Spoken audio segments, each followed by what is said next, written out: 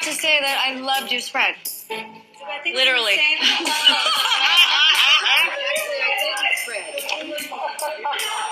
didn't spread. No, you didn't. Camille? Who did Waffler? Didn't you do Playboy? Yes. You do. When did you do Playboy? Years ago. That's when I met Kelsey. I didn't do the main. It's just like a supplement. I did the Playboy book of lingerie. It's clothes. Well, you're wearing elegant lingerie. You're not naked. Lingerie? I thought the whole point of Playboy was no lingerie. I mean, okay, we got into this conversation how I posed for Playboy too, but I was in my early 20s and I wasn't coming off of a big murder trial that my girlfriend was killed. That's just a whole different. I can't. Those kind of people I don't understand and I don't want to associate with. Those who live in glass houses should not throw stones. And she threw a big boulder. They want Kyle and I to do it as sisters.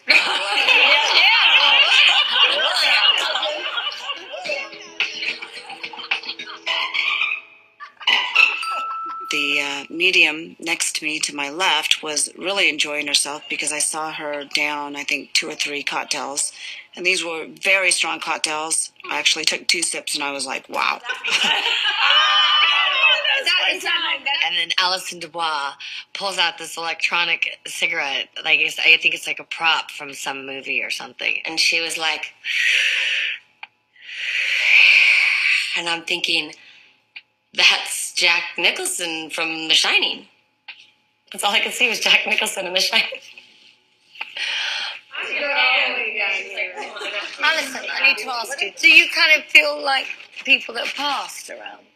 I definitely make sure with people who died, like if I'm at a dinner party with y'all, they got to take a second chair because you are the ones that I'm focused on. But I head tap people too, so I pull thoughts. But I'll be able to tap into somebody and be like, she has father issues. The mother kept her mouth closed, didn't stand up to the father. That's why she has mother issues and the daddy issues. Daddy was never there. And so I start pulling that information. Yeah. Are you head tapping me now? Oh, no. Oh, go on. I had brought Allison basically as a guest, and I didn't want her to feel like she had to perform for anybody that night. Don't think I'm doing this to you ladies, because we're having a girls' night, and I respect. I have and my we respect limits you, with everybody. because you want to have your girls' night, too. Exactly. But can't you do something? I think I've been having a great conversation with No, y'all. but I mean, can't you? Is my grandmother here? I mean, to me, it's like a doctor at a dinner party. You're always like, oh, can you tell me what's wrong with me here? So naturally, I'm going to ask her about her chosen profession. I was studied by scientists for several years and on Oprah in front of 70 million people. I'm kind of like a drug. Once you get one, you want it again. And so I'm just putting it out there. I'm just being honest. And you know what? I hate to say it, but we're having a girls' night, so I'm off the clock. We're just curious. This is my podcast. Oh, You didn't eat dinner, so I'm going to have to watch you on these. oh yeah. You're gonna Yes. have to watch me. No. She's off the clock. Maybe I should look at my credit card. Should I do that and say, how about now? Can I ask you a question now? So, Allison, can we just have one person? Everybody is so excited about the fact that you are so gifted. And what is that? I'm obviously not giving it. Don't tempt me. Really. Ooh, Allison. Touche, baby. What does that mean, don't tempt me?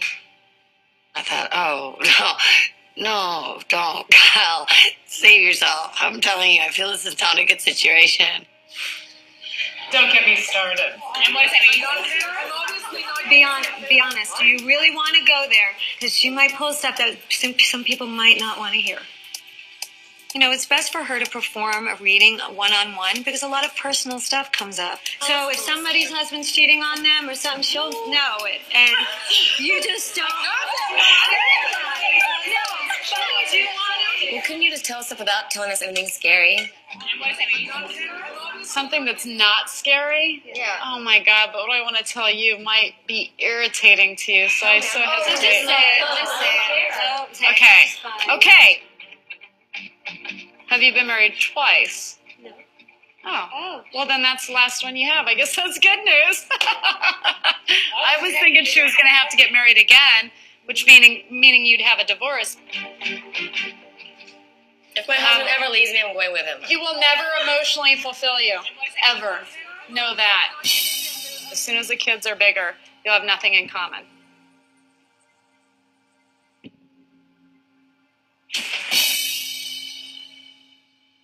Oh my gosh, here we go. I was waiting for Kyle to fly across the table. I don't know. Wow. I don't know about that. People don't see. I don't.